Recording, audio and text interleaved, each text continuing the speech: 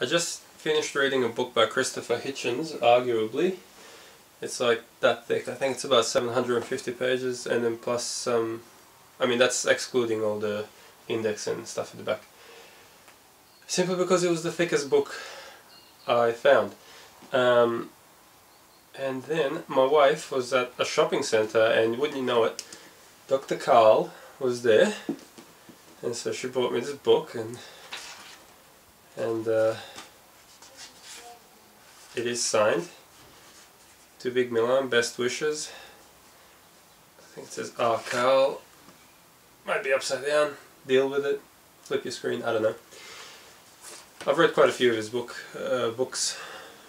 Anyway, they're great because they have a lot of little short, well explained ideas that you can then later go on and read more about if you feel that way inclined, if something interests you in particular. Here's one thing that I tell people all the time. I love telling people how bad they are at things. That is to say, I'm brutally honest, and if you're not good at something, I'll tell you. Because most people are afraid of hurting your feelings. "Oh, you're doing so well, yeah, you'll be fine, whatever." If you're doing bad at something, I'll tell you. Now, here's a quote from his book, which is a quote of someone else and so forth. When people are incompetent, not only do they make mistakes, but their incompetence robs them of the ability to realize it. So, when I read that, I was like, oh my god, I've been telling people this the whole time, I just didn't word it that way. When you are... Okay, good example. I am a truck driver, okay? I've been driving trucks since 10 years ago.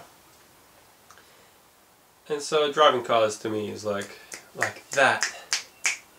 Okay?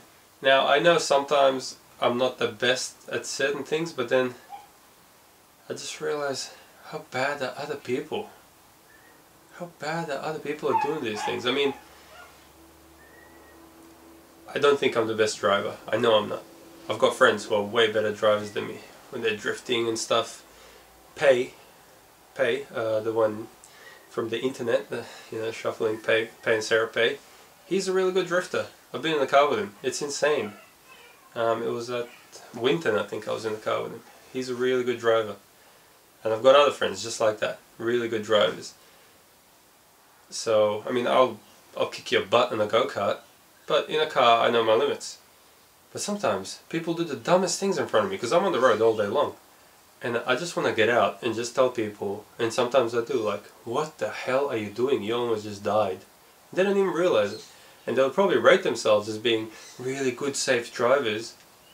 But like, you just cut off a truck that weighs 16 ton, I could have killed you.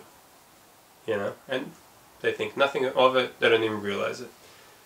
So that's obviously a very extreme example of how your incompetence can rob you of your ability to realize how incompetent you are.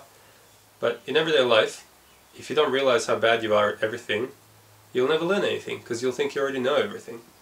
So, one of the important things that I always stick by is to learn to realize I don't actually know so many things, and then go out and research it, read some books. I've got plenty of books around here.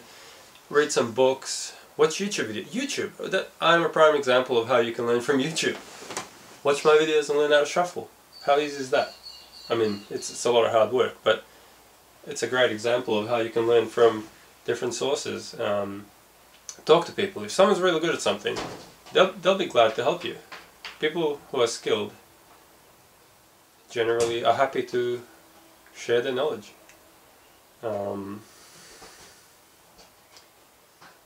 Yeah, realize how bad you are at everything you do, and then you're almost guaranteed to become better at it as a result. Even if you're good at it, even if you don't think you're the best at something, realize you're not, and then you'll be better.